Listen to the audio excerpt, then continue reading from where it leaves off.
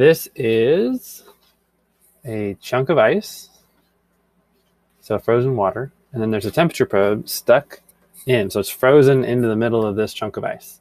Some of you have seen this before, some of you haven't, which is why I'm doing this. And it's just a good way to get into what we'll do next. So temperature probe is frozen into the ice.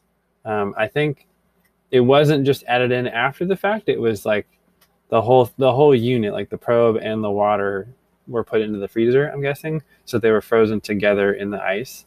So this probe is in the ice.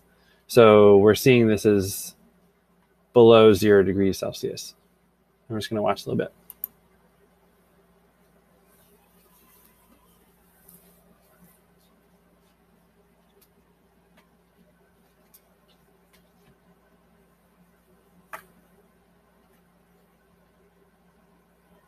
And we'll stop it about there.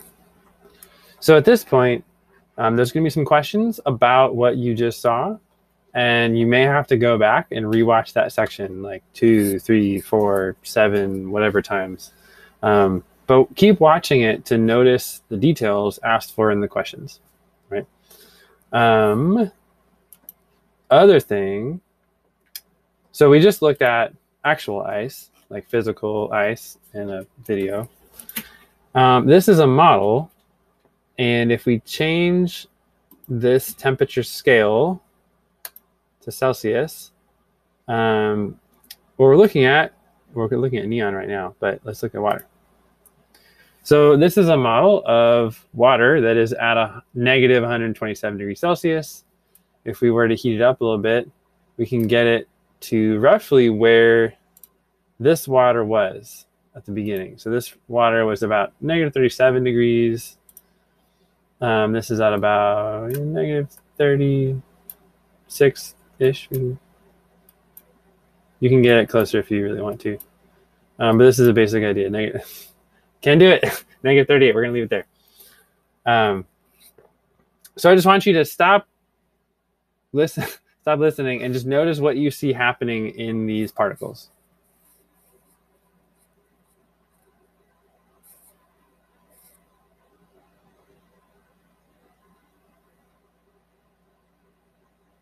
Okay, look at how they wiggle. Look at how they move up and down. Look at how they move side to side. And look at how they move in relation to each other. So for example, these two right here, like one always stays on top of the other or above the other. Their relative position doesn't really change very much. Like a little bit over time maybe, but not very much. Similar with a lot of these. Pick a pair of two particles and see if their relative position changes, right? So if one particle is to the right of the other, does it stay to the right of the other? If one particle is below the other, does it stay below the other? Okay. Now I'm going, and so again, if you need to go back and watch that again to really notice the details, then do that. Sometimes it takes a whole bunch of views to really see the details. Even when they're right in front of your eyes, you don't notice them always until you take a couple tries at it. Okay, so let's heat this up. In the video over here, we heated this up and it got to about 0 degrees, I think. Yeah, so it got to about 0 degrees and then kind of like stays there, like 0, 1 degree-ish. And then it stays there for a little bit. So let's bring this up and we'll get to about, there we go, 0 degrees. So now let's pause and just do the same sort of noticing activity. Okay, do you notice any differences between this and what we just saw?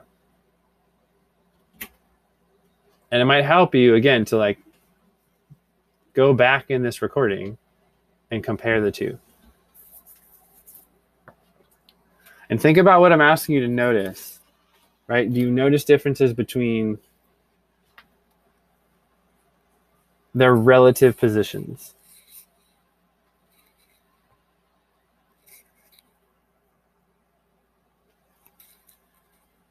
Are they rotating more or less? Do they turn a full 360 degrees into a full circle ever? Did they do that before? Why might that be happening now? What did we have to do to get this temperature up a little bit?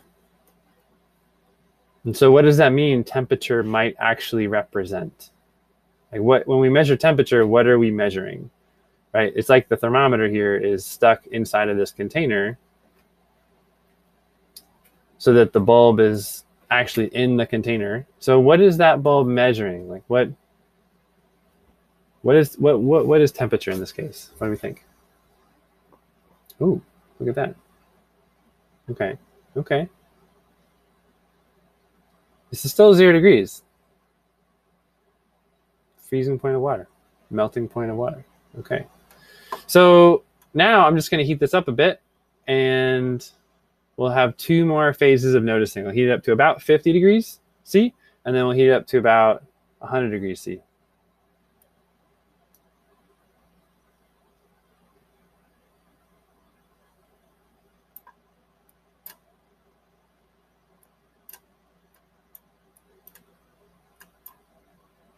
Okay, let's stop and notice.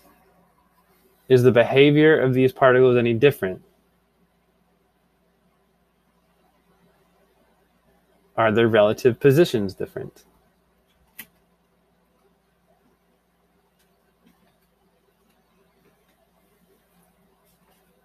Do they seem to be attracting to each other or repelling each other or neither?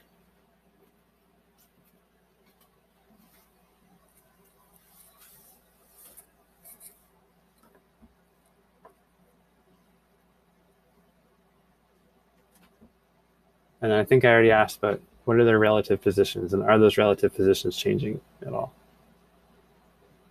Okay, here we go. Up to 100.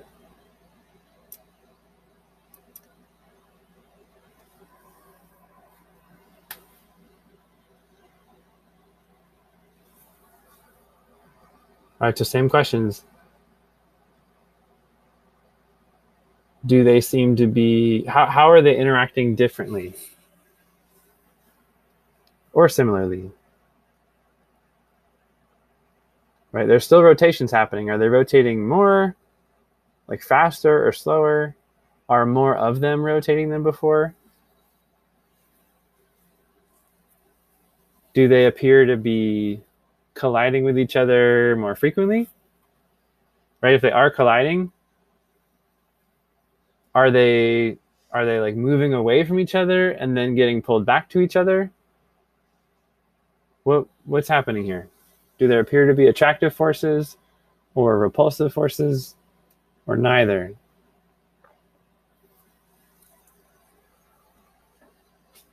All right, so we're at the boiling point of water right now, 100 degrees Celsius. So let's push this. Let's see what happens if we go to like 100 and let's go to 200. 200 degrees C.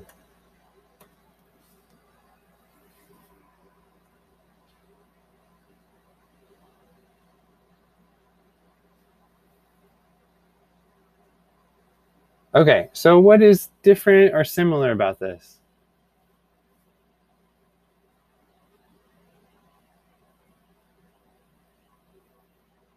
So think about the graphs you have made for your own water heating curve. And think about where the boiling point of water is and what phase this should represent. And we'll leave it there for this video. All right.